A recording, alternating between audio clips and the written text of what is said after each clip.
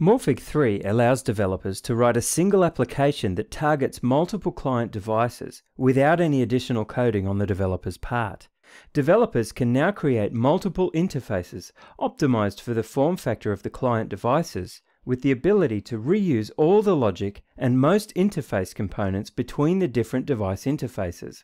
What this means is that developers don't need to worry about creating entirely different applications for different platforms, and can concentrate on building the best interface for each device.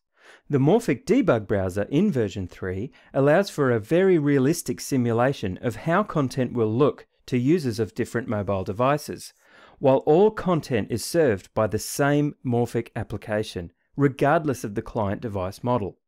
When your site is accessed by end users, automatic redirection gives them access to the most appropriate page for the specific device that they are using, provided that a set of pages for their device or platform has been made available within your application.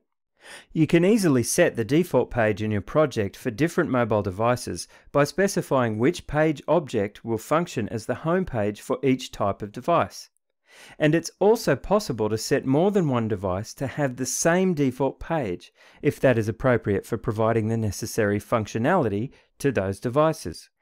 A single Morfik project can also contain different sets of pages for each kind of device: desktop, handheld, or tablets. All of these pages may share forms and back-end code to minimize the effort required to create applications that handle different device types.